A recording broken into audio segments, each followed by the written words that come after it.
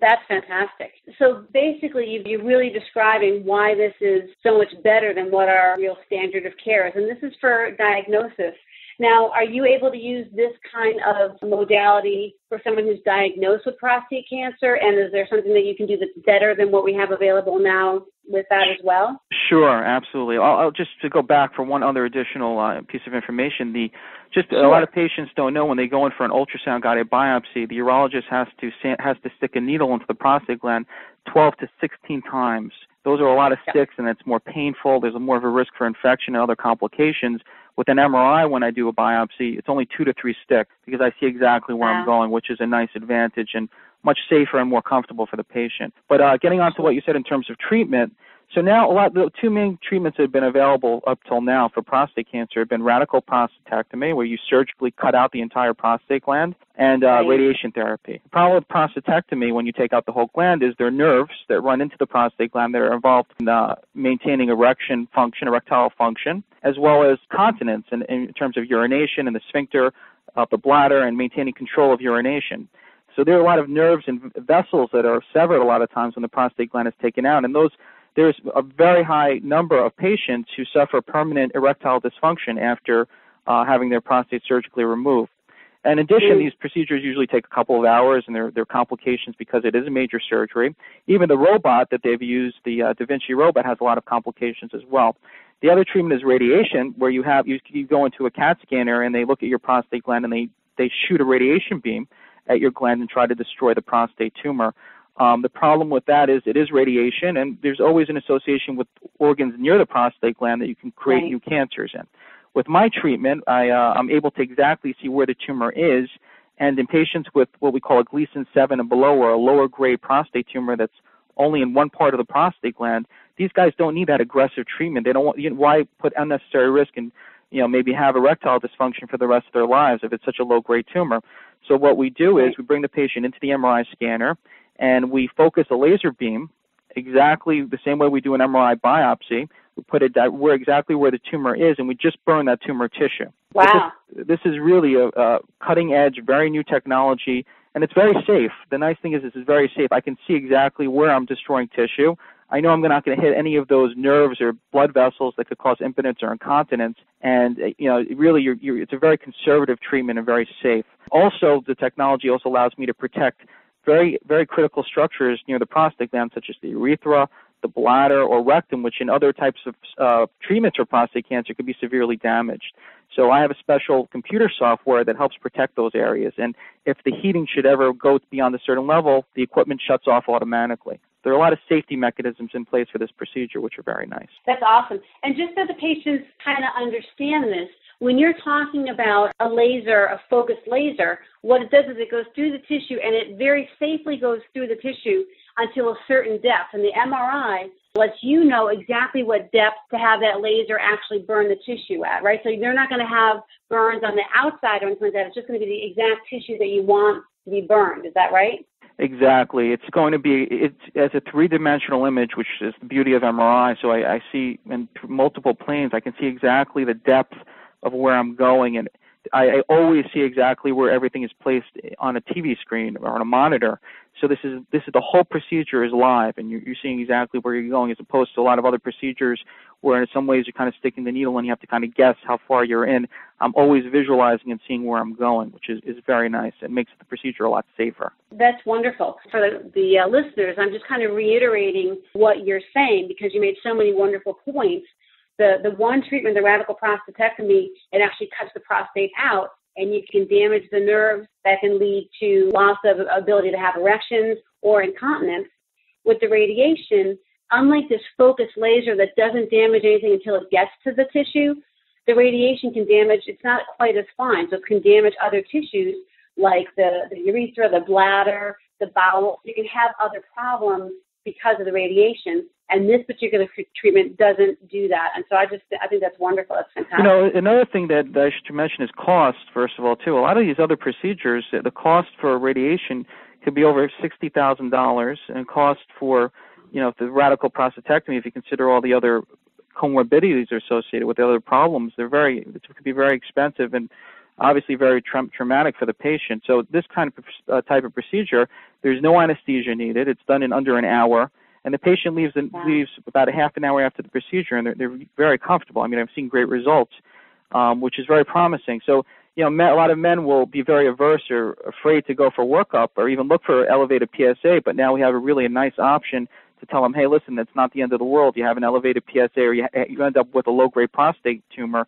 There's a very nice option now that's available for them to treat this. So now we have a better way to really biopsy and know what's happening. And then once you biopsy, if you do find a prostate cancer, you're really able to essentially treat it in about a half an hour to an hour with no anesthesia. That's essentially what you're saying, right? Yes, absolutely. That is fantastic. I love it. Now, how did they develop this? How have you been able to be trained and know about this and to perform it? Well, this is very new technology. The actual MRI has been around, obviously, for a very long time, but the actual software that we use to process the images and allow us to see this new information, such as increased blood vessel formation in tumor tissues, to look for slow flow of water molecules in tumor tissue, that's very new. And, we're talking about a year in development. So I have a very strong number of urologists, a large number of urologists that send me cases. So really, they're very excited about this new cutting-edge technology and what it can offer them, because a lot of them don't want to use the aggressive treatments that have been only available up until now to treat prostate cancer. They have a lot of patients with low-grade tumors, and this really gives them a wonderful option to say, hey, listen, instead of maybe even just watching this, some of them should choose to do that. That's called watchful waiting. They'll watch low-grade tumors. Now we can actually treat these tumors and follow the patients very carefully, and we see wonderful results, and not have to go through the whole radical prostatectomy or radiation with all those complications that may be associated with that. As well, there's another treatment that's used. It's called high-intensity focused ultrasound, or HIFU, which is not FDA approved, and a lot of patients actually spend a large amount of money and they travel overseas to Bermuda or to the Bahamas and have U.S. urologists do these procedures. The problem with that is that, it is not FDA approved and the regulation is not is limited.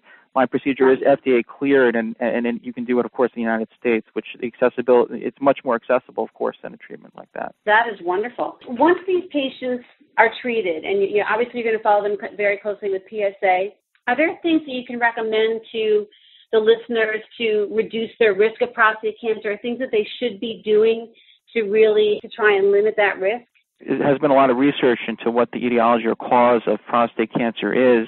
That has been linked to certain viruses, the different supplements you can take, such as lycopene, that can help prevent it. But, it's still in terms of lifestyle and just staying healthy, it just would be the type of approach any other patient would use to prevent any type of cancer. But in terms of anything specific, I think the best thing you can do is just have get periodic checks, just like with everybody's accepted getting a colonoscopy at a certain age. And this is the same thing. If you get a PSA check and you pick it up early enough, and if you could pick these up at the earliest stage, they're extremely treatable. And the patient can now go on and have a normal life. Very, very cool. And at what age would you recommend that men start having their PSA checked? Above the age of 40, I would recommend. Okay. So start checking at the age of 40, which is great. And then obviously if they're normal, then that's great. We'll just keep following them. And then if they have any issues, they can visit your lovely neck of the woods. Now, where else is this procedure being offered? Well, right now I've done the most of this in the United States and actually probably the world. In terms of I'm actually developing a program with multiple centers throughout the East Coast. I have a contact now in California as well who has tried to start working on this, but in terms of the laser ablation portion, I'm the only one doing it in this method it's called the transrectal approach. Other hospitals have tried to do it doing something called the transperineal approach, which is a surgery. And there's a lot more risk that's associated with that. But in terms of the approach I'm using via the rectum, which doesn't need anesthesia, right now I'm the only one really doing it this way. But I'm hoping to train in the near future to train more people and hopefully make this procedure a lot more available to many patients throughout the United States. But anybody is welcome for any part of the country to call me at any time, and we can give them links to my website, and I'd be happy to discuss their case with them, because I do have people flying from all over to have this done now. And I was that was my very next statement, is how can my listeners get a hold of you? Okay, so they can go to my website. It's SperlingLaserAssociates.com. or my name, dansperling.com, and all the contact information is in there. Beautiful. I will make sure that I have that listed on the information regarding the show so that we can get you situated, because I think that it's a fantastic procedure. And one of these things where I hate seeing the morbidity with a lot of the other issues, and morbidity for the listeners is just the things like with the radical prostatectomy, the incontinence and the long-term erectile dysfunction.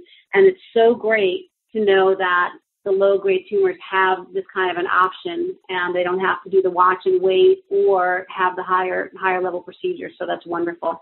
And I really want to get the word out there, because I think this is a wonderful new treatment that really will help millions of people, and we just really need to make patients aware. So I'm really thankful for that you gave me the opportunity to do that on your show. Well, I'm so thankful to have you on, and like I said, I love the fact that there is this option. So I will definitely have you back on for updates, and we'll make sure we get the word out for you, all right? Okay, great. You take care. Bye-bye. I want to thank Dr. Sperling for an amazing interview, great information, and remind you that you can reach him on his website, dansperling.com. So it's DANSPERLING.com. And I want to thank you for joining me this week. We had 3 great interviews. Remember, visit my website, draliciastanton.com, for more information and to sign up for my newsletter. And remember that what you do today matters tomorrow. We'll see you next week. Take care.